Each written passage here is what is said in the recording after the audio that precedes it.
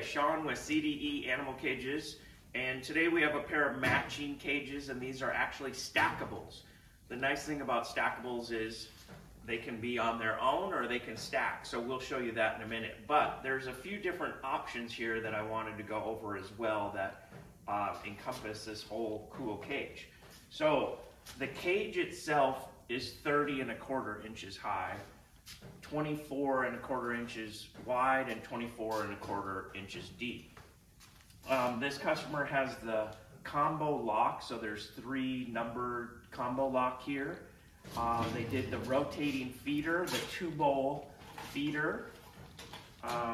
They have the aluminum frame, the 1x1 PVC bonded wire. They also have another little door for access to the animals and/or water apparatus, and this also has a combo lock. This cage is on a tray stand, so you have your tray with your wire floor beneath, and they went with a 14-inch high enclosed stand that has a floor and the door on it. So that has access to put all of your animal care products. Heavy-duty casters. So again, on their own, they're great. And then when we stack them, we'll use we call plugs, and they're very secure, and they'll go, one of these cages we'll show you has spots on the top to put these, and I'm putting white on just so that you can see where they're at. But these same pieces are used to connect the cage to the tray stand and the tray stand to the stand. And with that, you can see how everything's locked in with these. But to put the other cage on, you'd put those on, and then we're going to separate this cage with the tray stand, and we'll put those on top of here. Okay, so Ben and I are going to remove this cage and the tray stand to put on top of this one. That's how they're stackable.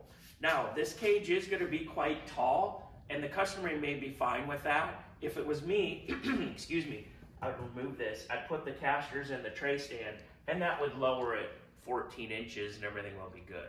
But I still want you to see, and this may be the exact setup the customer wants. There's multiple variables that can be changed on this situation. All right, so Ben and I will remove these. I use just a gasket remover. You can use a screwdriver, whatever, but you want to be able to get in here. Like I said, they're kind of a tight fit.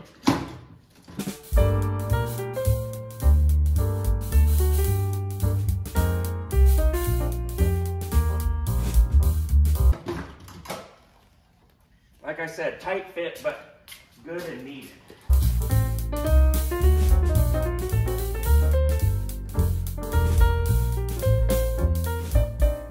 I'll show this part. Excuse me. Now, you can see this is on top and how they're stackable. I think the top unit's called A and the bottom is B, or it may be the other way around, but you got units A and B to stack. Now, excuse me, one other quick thing is on these plugs, you can see how sometimes it won't just fall right into place, and it's just the angle of that. And you can use your screwdriver to move it around, or sometimes you can just use a mallet to tap it on the top, but you want this a tight, snug fit so that it really keeps everything together. But this just shows you what the stackable units would be like.